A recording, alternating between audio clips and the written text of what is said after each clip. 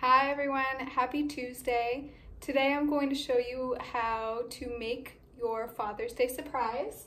I'm going to be using whatever this is. It's like some cardstock paper basically, because I gave all of you all of the canvases we had at the school. So, but that's fine, I don't need it. So, and what I did already before starting this video is I covered, well I didn't cover, but I put, you should also have your roll of tape with you, your roll of masking tape. So I put strips of masking tape on here, and I kind of did it in a random way so that there is still a lot of white space.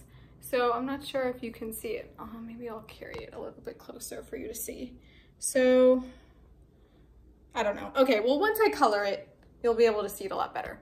Okay, so I'm just gonna start coloring. So basically, traditionally with this kind of art, you would use paint and paint all of the white space, whatever colors you want, and then peel the tape off. Okay, but I'm going to be showing you how to do it with markers. You could really do it with anything. You could do it with paint, markers, crayons, colored pencils, any kind of materials that you have with you. If you do it in paint, I have to tell you, give yourself a lot of time, okay? Because if you paint, you need to make sure that your paint is completely dry before you pull off your tape, okay? Because we are going to pull off the tape at the end of this. We're not going to leave it on. Okay, so I'm going to be using these markers, all right? And you could do this any kind of way you want. You can color in every blank space a different color. You could do a combination of colors and make it look blended. Yeah, so it's really up to you. You could do different textures if you want, anything, okay? So I think I'm going to try and do different colors. But I think I might blend them. So maybe here I'll do blue. Maybe I'll blend it with some purple or something. Okay, so here's the blue, and you see I'm only coloring until I get to the tape. Okay, and if you get paint or whatever color that you're using on the tape, that's fine, because you're gonna rip it off anyway.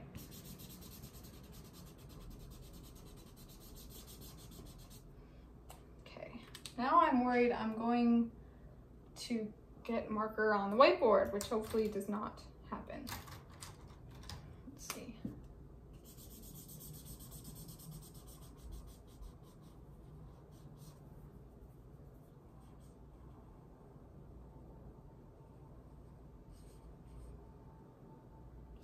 Okay.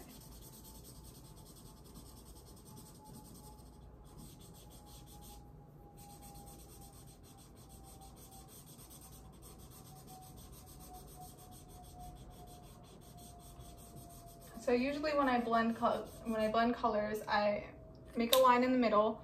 Oh man, and which one was I using? This one? Don't remember. And then you kind of try and mix it like this. Some colors are easier to blend than others.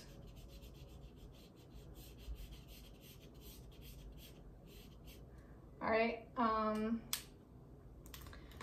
maybe in the next one I'll do gradient.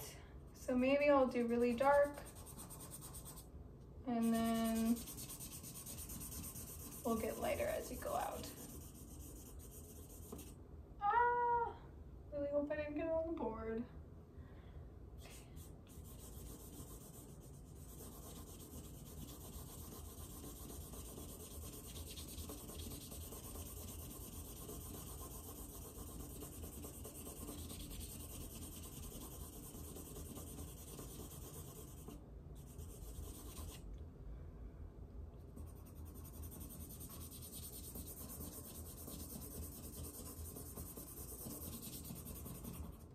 Okay, so that one just stayed solid green.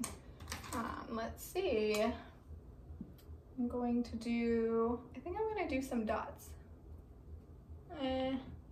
Will dots work for this? Maybe not. I think I'm just going to color solid. Did I already use this blue?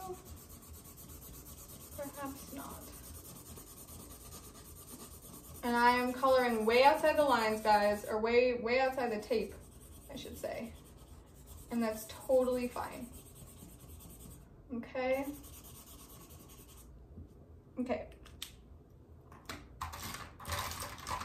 I need some new colors.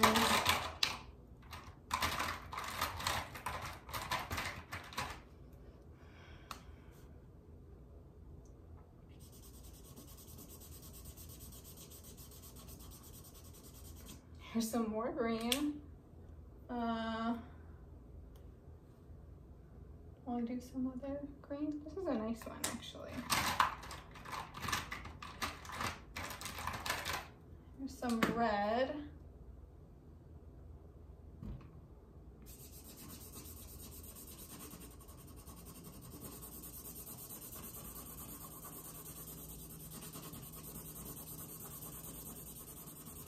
Maybe I'll do this one a gradient too.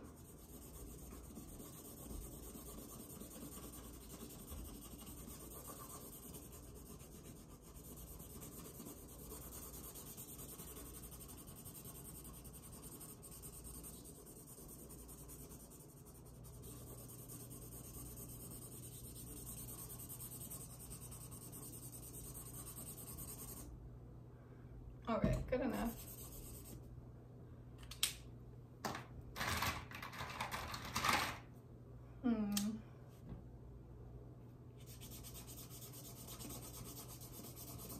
Oh, maybe I'll do a mix between this one and the red. I think I will. Okay, so I'm gonna do this one, and then I'm gonna come back in with the red.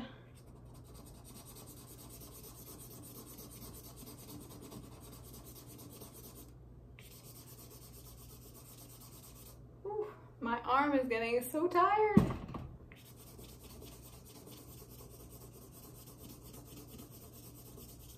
Okay. What other colors? I think I want to bring back the purple. Maybe I'll do that one here. This pink purple.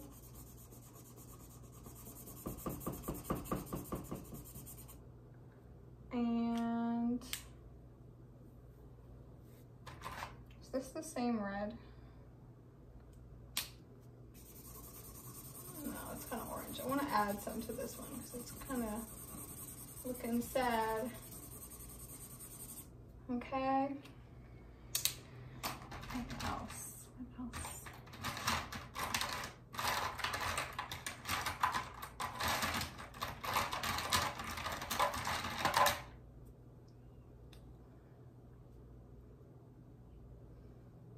Oh, it's a little baby one. And what more colors do we need? We need, let's do some hot pink.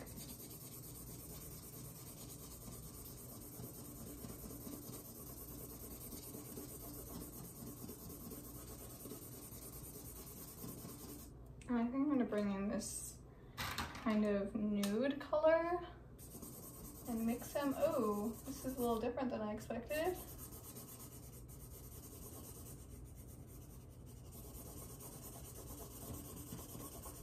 But that's okay.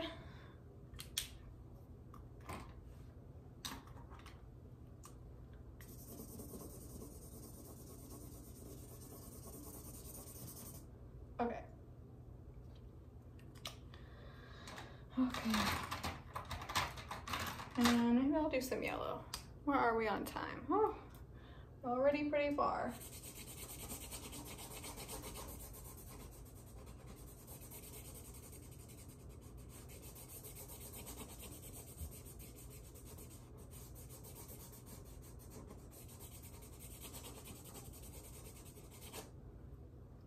And then, oh, one more, two more. Okay, one little one here.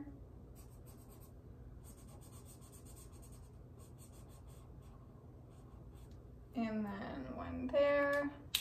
We'll do a little bit more green.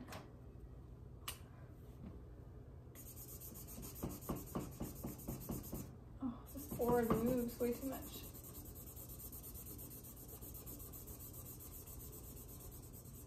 Okay, maybe I'll do a lighter green.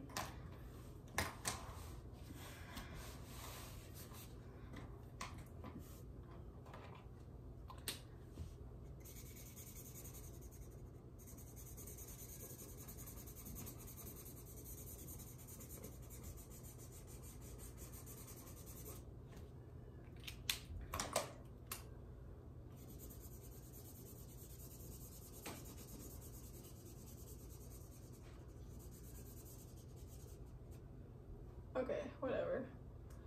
I think I'll just bring this down to the corner. That other green is too light. Oh. Okay, cool, it does wash off the board. Yay! All right. So now that you have, and I'll just checking. Okay, so for sure all of my blank spaces are colored. Okay, so I'm going to start taking off the tape. And remember, if you did paint your canvas, please leave, you know, at least wait a few hours. I recommend leaving it overnight to dry, okay? Because what'll happen if you try and peel your tape off too soon, if you painted it, is you will start peeling off some of your paint also. And yeah, that would be really sad. Also, if your paint is still wet, it could bleed through onto the places that should be blank still. So yes, just do your best to wait. And I'm gonna peel off my tape now. Okay. Also, when you peel off tape, it's a good idea to keep it angled down. Okay, so try and do it this way. Just taking off some of my other tape too.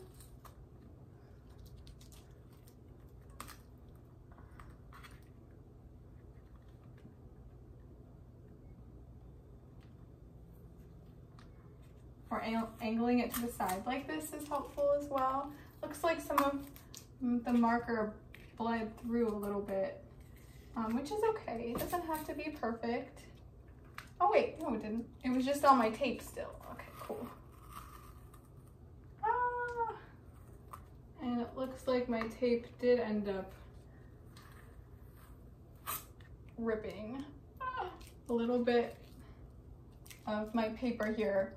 But it's okay, it's not the end of the world. I don't think it should rip your canvas. I think my paper is just not meant for this kind of thing here. Okay.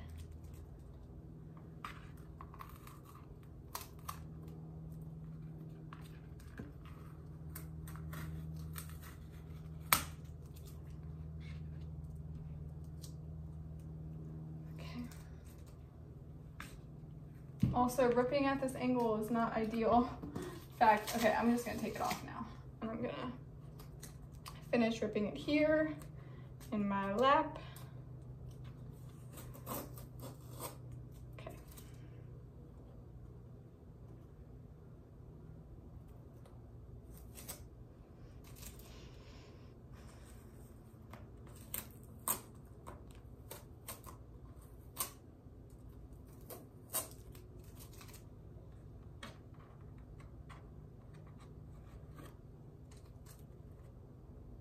Wow, I got marker all over my hands.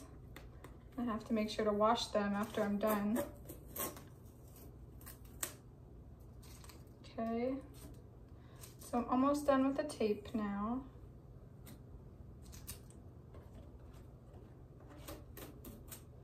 Yay! All right, so here it is, and it looks very beautiful. Looks like this red bled through a little bit, but that's okay. It doesn't have to be perfect. Or actually, I don't think it did.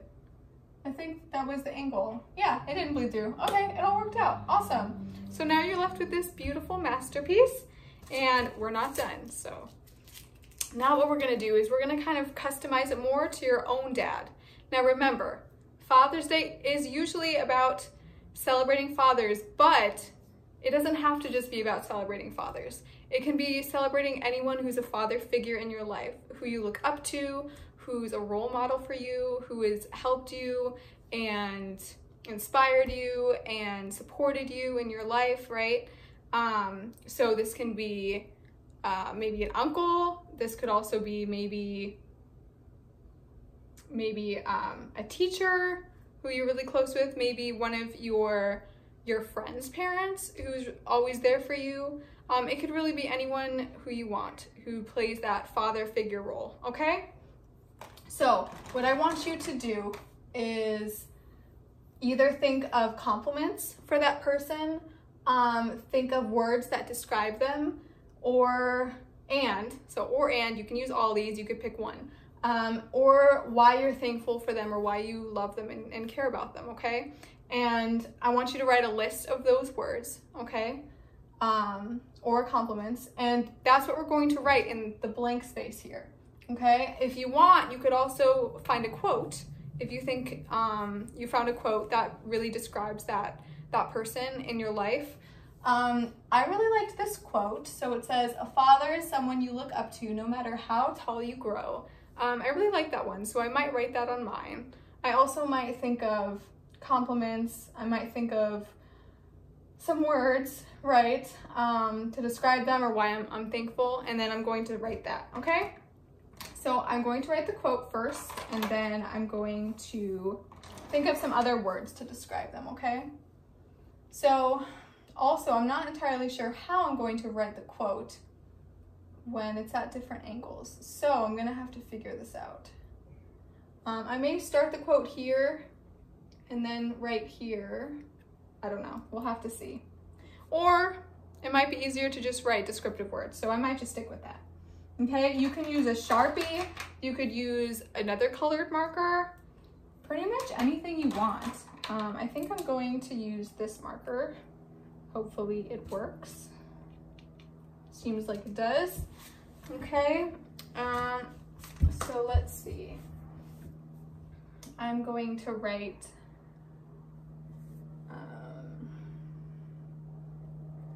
courageous.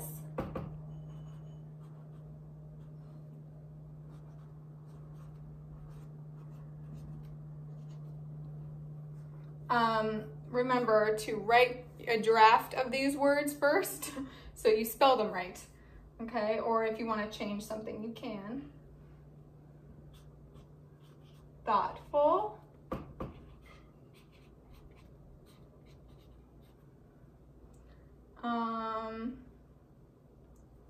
I'm going to put open-minded.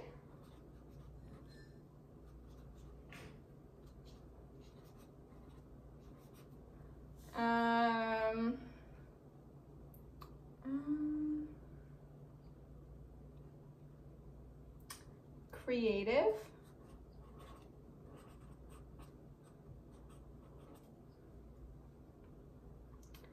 Maybe I'll put,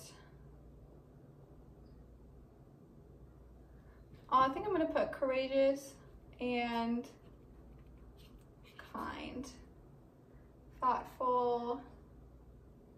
I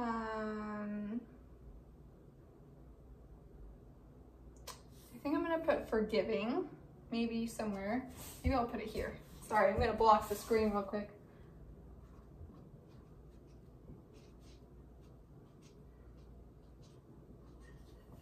Forgiving, loving,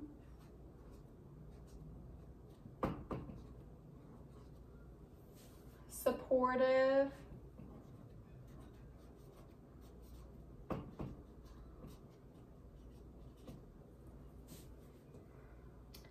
motivated,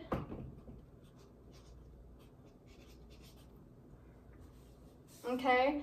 If you want to do compliments, you could say, I love that you always support me. If you want to do what you're thankful for, you could say, I'm thankful to have you in my life, right? I'm thankful that you're my father, or that you're my dad, or that I'm thankful that I have you to look up to, right? Any of these kinds of things. Yeah, I think I'm going to stop there because my spaces are getting a little too small.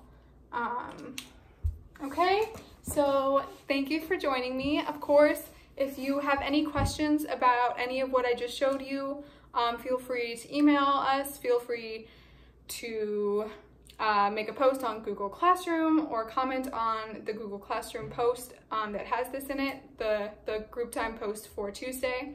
Okay, yeah, thanks for joining me, you guys. I'll see you next time. Bye.